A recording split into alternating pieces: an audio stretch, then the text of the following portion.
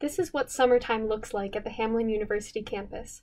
There is an incredible abundance of edible fruits, beautiful flowers, and other thriving native plants. These are Saskatoon serviceberries, a nutritious scavengerable fruit found around every corner during June. There are countless ways to consume and preserve them, and they're a great way to introduce community food access and people's own food stories. Food is central to life on a college campus, as it is anywhere.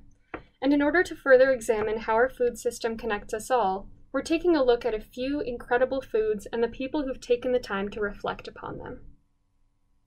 Our goal as a summer garden team is to invite the Hamline community into mindfulness and relationship with the foods, environments, and labor that sustain us all. These clips were filmed by Hamline's FISM class, which focused on food justice. In this class, we learned about fair labor laws and equity in the food system through the lens of chocolate. Chocolate is a cultural centerpiece that happens to pair great with serviceberries.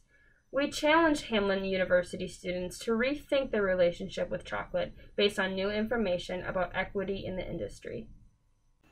We hope you've enjoyed this taste of summer nostalgia, and we want you to know that there are so many tomatoes and other bits of produce at the Food Resource Center right now. Make sure you get them before the end of October.